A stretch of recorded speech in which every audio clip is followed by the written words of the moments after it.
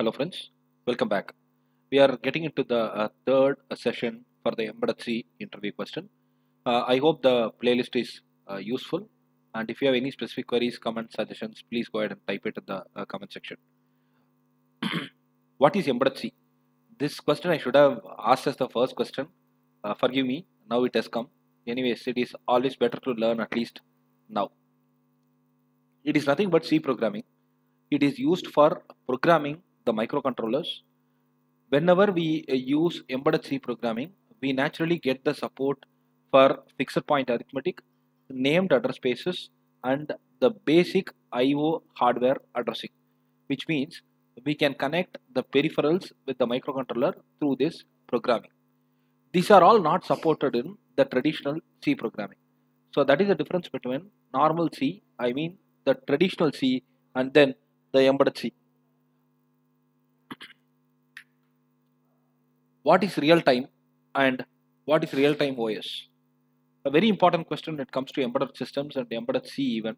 So let's understand this clearly. Real time is nothing but the logical correctness of the operation within a deterministic deadline. I apply brake, the vehicle should be stopped at that instance and the vehicle should be stopped perfectly. This is called real time. An operating system which can support this real time functioning is called real time operating system, and any embedded system must have real time operating system. Simple example would be pacemaker. The pacemaker will keep tracking the heart rate. If the heart rate goes below the prescribed limit, there will be a counteracting action, and the counteracting action will bring back the heart rate to the normal operating condition. That's it. What is inline function? This is supported by default in C++. Then why did I include it here? This can be asked even in the embedded C programming question, as in to test and understand that if you know this inline functions. When a function is declared inline, whenever called, the whole function body, I mean the complete function body, will be replaced and substituted from the place where you are calling the function. Thus, the total time needed for you to go to the function, get the work done, and then to come back to the main place from where you are calling will be reduced. Since you have everything at the same place, you need not utilize stack now. You need not waste time in the navigation. You need not worry about where will I go, where will I take the program counters value, how do I update the program counters content. All these you need not worry right now, because we do not make it a real function right now. We have copy pasted the content exactly from the function into the main code itself. But the only problem is the code could become a little bigger. So how do you declare a function inline? Very simple. Just make it inline. You can see it here. Inline int example function. That's it. When you make it this way, every time when you call the function example function x, example function y, example function z, every time when you call it, this line will be replaced there. So instead of going there, well, the example is very clear here. Just make it inline here. When you have inline here, that's all. Whenever you call, this content of the function will get copy pasted here. That's it. This would save a lot of time. Mention the use of static. Static variables may be local to a block or external to all blocks.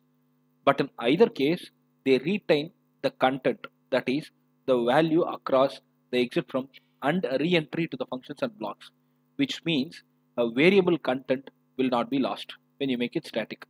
I've got a simple example here. I've got a function where I am calling a function by name add, and inside that I have got static int sum equal to 0. Sum plus plus, this is the function. So every time when I call this add, I call this for 10 times.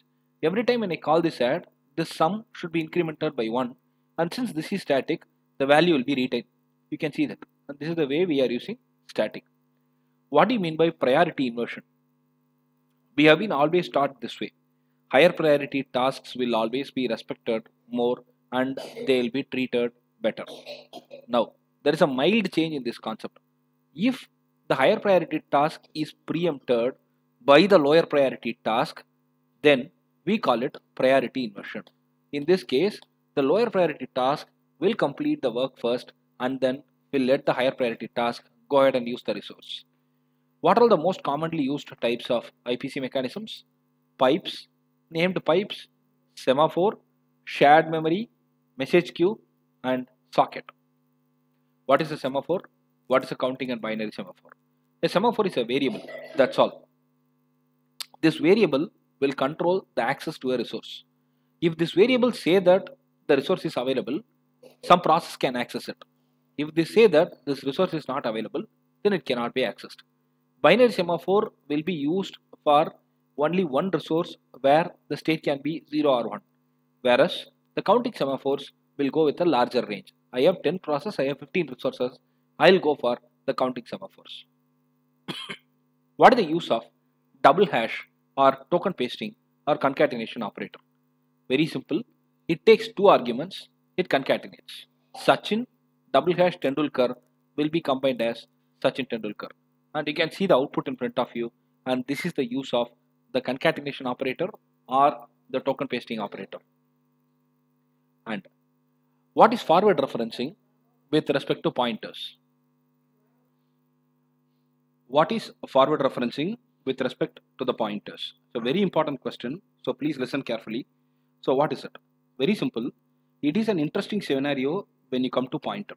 The compiler shall reserve the memory for the pointer, but the variable or the data type is not at all defined by then, and the pointer will not even know whose address or which variable's address or which data type's address it is going to hold.